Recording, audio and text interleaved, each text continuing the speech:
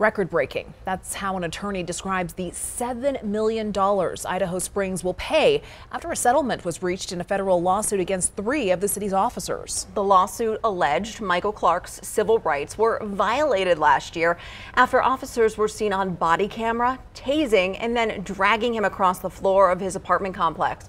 One of the officers involved was disciplined internally and then resigned last October. Another, Nicholas Hanning, was sentenced to 2 years probation after pleading guilty to misdemeanor assault back in December. Denver 7's CB Cotton has followed this case closely and reports how the family will be using the civil settlement. What do you want? Body camera video shows Michael Clark walked to his front door and in a matter of minutes was tased. Now, nearly a year and a half later, good morning, everyone. His attorney and loved ones walked to a podium because they say Michael Clark can't. He is permanently brain damaged. He cannot cook. He cannot bathe himself.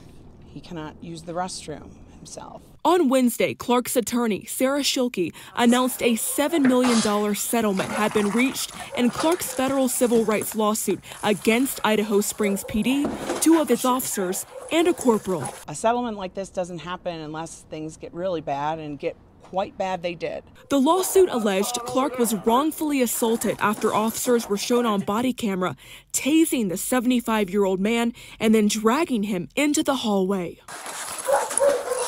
Officers were first called on May 30th, 2021, after receiving a complaint that a man had punched a woman in the face. When officers arrived, Clark answered the door with a collectible sword, but put it away when asked by police. He also denied involvement. Clark was never charged with any crime. These officers did not have the training nor any interest in de-escalating this encounter. The city of Idaho Springs issued a statement saying the settlement didn't represent admission of liability, but instead was a matter of economic reasons and to bring closure to all involved. Clark's attorney pushed back. This is very much the culture at the Idaho Springs Police Department. Schilke saying she found repeat patterns during the discovery process of the lawsuit. Hanning, in his deposition, described having seen his fellow officers tase people in the back who were just walking away.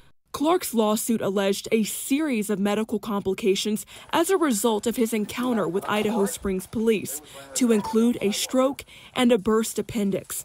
Family members say later, Clark also suffered from a brain bleed, and now the settlement will be used for future medical bills. It doesn't bring him back to who he was and how he used to live. A future, loved ones say, is uncertain. We don't know how much more time we will be able to spend with our father. CB Cotton, Denver 7.